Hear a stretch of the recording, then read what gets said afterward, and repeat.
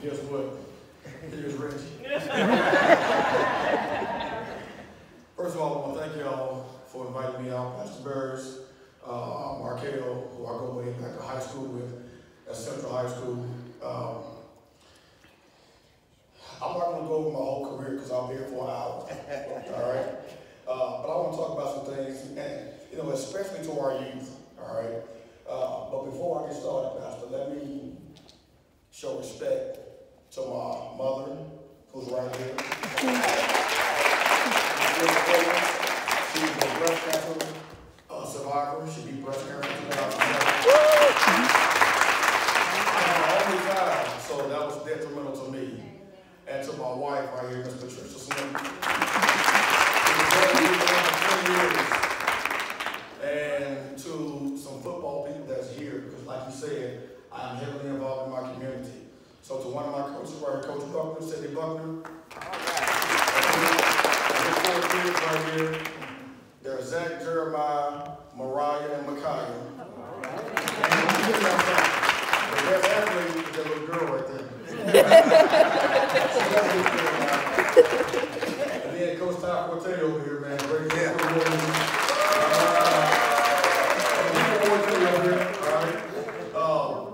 but y'all, it's an honor to be here this morning because my career is a crazy career. Y'all get the Cowboys and y'all go crazy, but y'all don't understand the story it took to get there.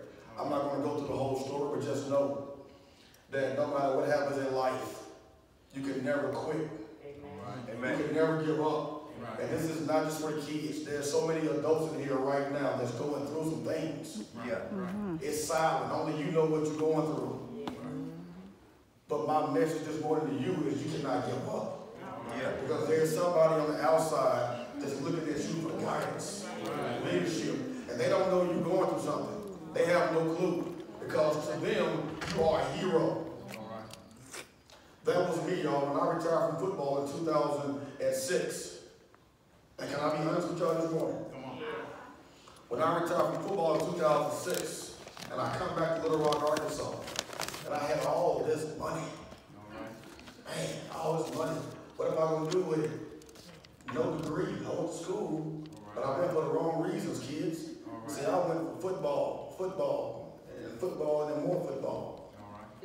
And I said, one day I'll be a millionaire. I don't really need school. Come on. That was my thing. Right. And when I retired from football, I come back home with no degree. But I had a wife and friend, mother, and friend, right? Yes. And so, I'm not ashamed to say me and my wife, we lost everything. Because I had no financial guidance. We lost everything. And my mother can tell you, she went back to being mama again. And give me stuff. But I had a praying mother.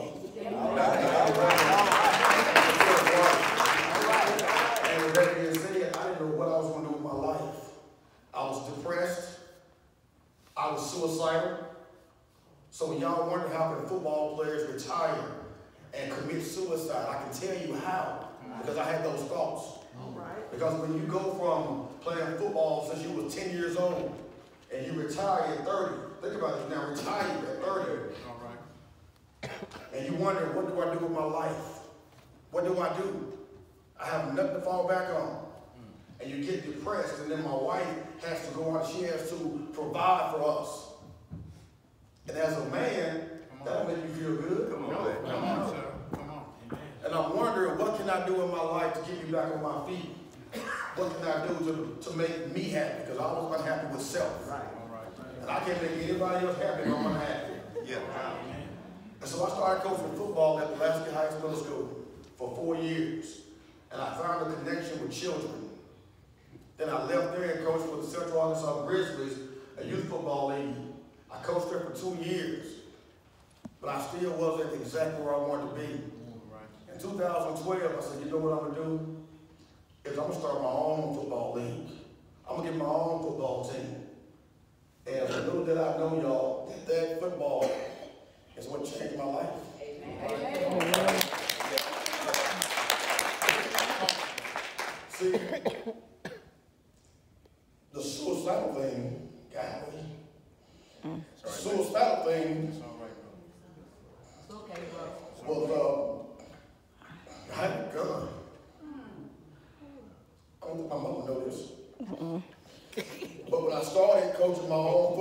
we call the Arkansas Lions. And I started coaching them kids, and I was getting happier. I was more happy with life.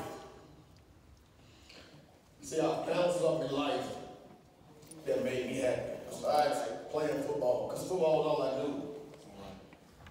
And my coach can tell you right here that I put everything I have into these children. Everything I have into these children. I have a lot going on in youth football.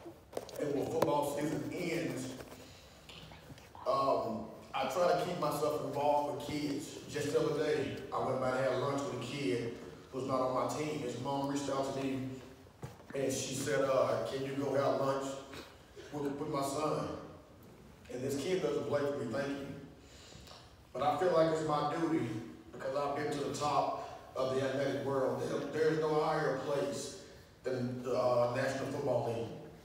And I've been there, and I feel like when I was younger, there were so many guys that didn't come back and see us. Didn't come back and help us. And I had some praying folks, y'all, and my father, my uncles, they pushed me to the limit. And when I came back here, I couldn't figure out what I wanted to do. And when I got involved in my community, I said, you know what, this is it. I don't get paid off of this, but I give these kids all I got. Because I remember what Dick Gregory said at the Emmett Smith Roast and Toast. He said, when you die, when you die, God don't really care about what kind of house you had, or how fancy of a car you drove, or how much money you had. He want to know why you was on this earth, what did you do for my children?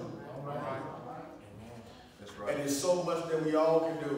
Yes, sir. I see Connor Forte back there, Chase Forte back there. Those kids don't play for me, but those kids can come to me and I give them what I have. Right. Just because a kid is not directly involved with you, doesn't mean you can't help them. That's for everybody. Amen. That's for everybody. Yeah. And when I tell y'all that, I mean, we got football practice today. Look at Ty, he's already dressed. Like, talking about being ready. He's already dressed.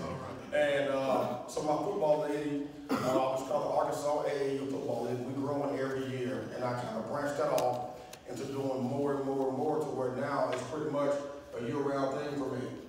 And what these kids don't realize, and these parents don't realize, that these kids are therapy for me. Amen. Amen. Amen. They don't realize this. The young man, the kids up here that was singing, awesome, man. Yeah. Awesome. Yes. Yes. That takes care for you, what, 10, 9, 10 years old? You 12 years old? 20. My bad, baby. You 12 years old? It takes a lot of bravery. You 13. Oh. 13 years old. But it takes a lot of bravery and guts to get up here and pray in front of adults. Yes. A lot of adults won't even do that. When I was 13 years old, you couldn't have got me in front of anybody to talk. And let me tell y'all about confidence, because y'all sit here and can none of y'all tell I stutter, can you? No. None of y'all can tell that. Ty hears it all the time. My wife hears it all the time. My mama heard it all my life, all her life. Right? But when you have confidence in what you do, you speak from the heart. You ain't got to worry about it. You ain't got to worry about being embarrassed. So a lot of us here, man, we lack confidence. Right. We're all great in something. Find out what you're great in. Just so happened football was my out. But every kid in here is not going to make it to the NBA or to the NFL. Right. Some of y'all going to be something else greater in life. I tell this story all the time. Shaquille O'Neal, chef. When Shaquille played for the Suns, his chef cooked for him twice a week. Shaquille paid him $300,000 a year to cook twice a week. That same chef cooked for Steve Nash for 3 days a week and made $500,000. So in 5 days, that chef, think about what money he made. Yes, sir. $800,000, y'all. Think about that. Just cooking. Just cooking. My wife can cook, my mom can cook. Y'all can get paid.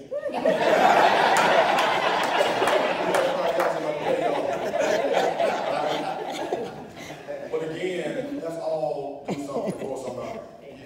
That's all we do. Let's stop being selfish. And whatever you're going We're going through something right now, right? But whatever you're going through, just know it's going to be worked out. You just can't give up. Kids, all the kids in here, be great. Be great at something besides Instagram. All right. Amen. Be great at something besides Snapchat. Yeah. And social media. Yeah. All right. Go outside and play sometimes. That's what we did. And when you went outside, what they say? They say stay in my house. Let the flies in and out my house. Man, thank you very much. I hope I said something that touched somebody this morning. Again, Mama, I love you. Love you. My wife, I love you. Love you. And all the kids in here, I don't know y'all, but I love y'all. I'm gonna be that little one up right there, though. We get into it all the time. I'm a little football player. But man, Ty, thank you for what you do, man. Because it's people like Ty that makes what I do work. Because he coaches a different team. But I couldn't have my league if I didn't have people like Ty in my league. Amen. So thank you. And Deacon Forte and Pastor Dickens, and you with him, so I don't like you and what you're doing. Thank y'all very much, man. Amen.